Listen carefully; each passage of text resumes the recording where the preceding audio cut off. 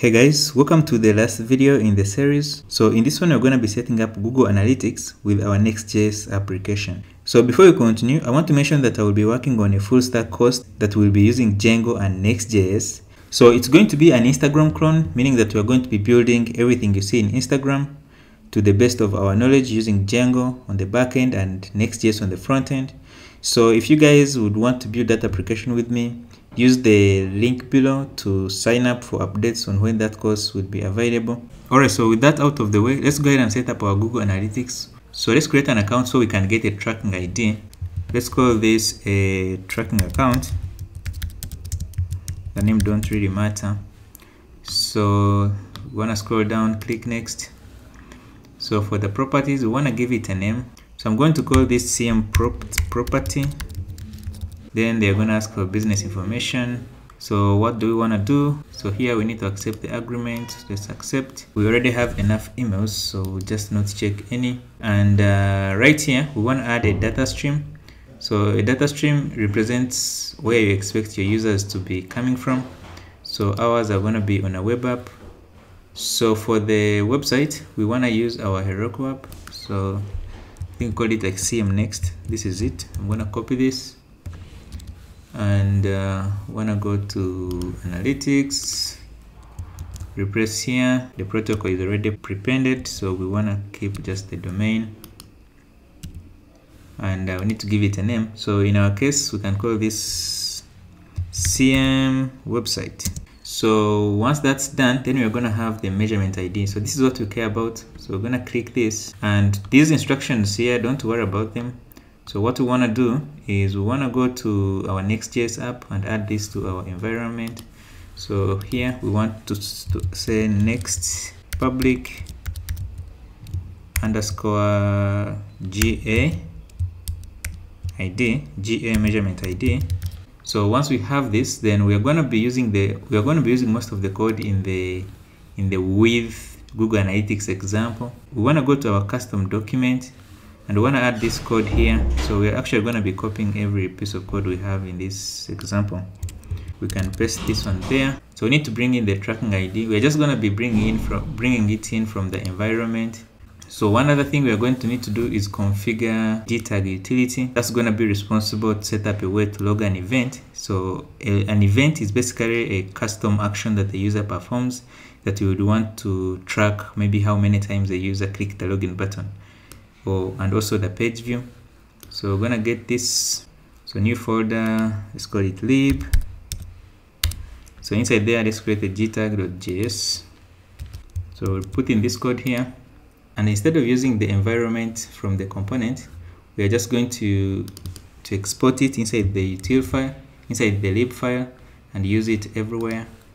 So let's make sure here we are exporting it as next public GA measurement ID. So now here we can use GA tracking ID, and that should add the import.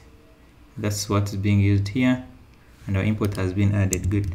So next thing we're going to need to do is in the app.js file, we need to basically log events on route change. So if a user goes on the home screen, we should be able to say that they visited the home page 10 times, they visited the detail page 7 times.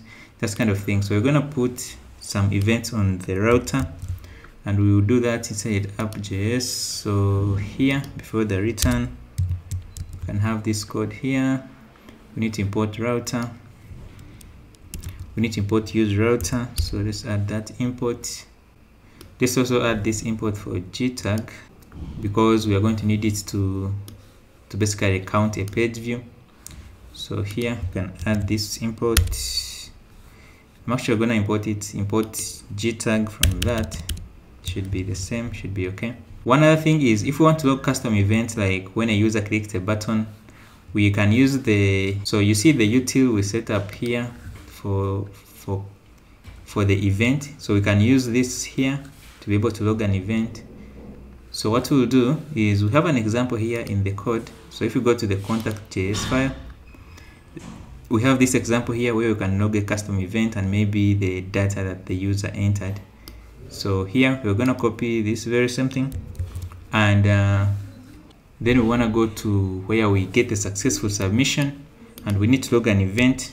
So here we'll have this here. So we'll have GTag, event, submit form, category, contact, and then for the label we can log the email that was actually submitted. So we can get the email obviously from the email in our state, and that should be good. What I want to do here is actually keep the import star as. All right, and then this is what we're gonna have here. So right here, then we want to import it similarly. All right. Okay, so now that we have this, then we can go ahead and push this code to Heroku, and also update our environment in Heroku to recognize this environment file. So I'm gonna copy our environment variable and go to Heroku. I'm actually gonna save here too, and go to Heroku right here. So heroku.com. So we want to click on the Next.js app, then we need to add the environment variable. So go to settings, let's click on reveal. So right here we want to put Next.js public measurement ID for Next.js GA public measurement ID. Then the value is gonna be, so make sure you use yours, and I'm going to save. Inside app.js we need to import use effect. Okay, and now let's push again.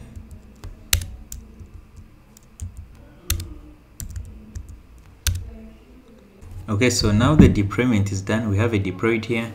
So I'm gonna go to the site now. So now we can go to the site by clicking open app. And if you're not using Heroku, obviously you just go to your site, but for us you just click open site, and you can see here this has opened. So I can go navigate on the site as normal. And now if you go to analytics, so you can click on reports. So I can click on reports, and I'm going to actually minimize this a bit. So when you go to reports and click on report snapshots, you can see that we have a user active, and right now I'm in Uganda, and all these details here will update as we have more users visit our website. So if I click on real time, we can see we have a user, I'm in Kampala, if you guys didn't know. And then here we can see that someone visited the homepage and then went to the detail. We can see I'm on desktop. Okay, so I'm going to be pausing the video here, guys. If there's something you want to know about Google Analytics, just Google it. I'm sure you're going to get an answer, or just ask in the comments. If I know about your question, then maybe I can answer it. So thanks guys for watching. If this video helped you, give it a thumbs up. Don't forget to subscribe. I'll see you in the next series. So talk then. Make sure you subscribe. Have a great one.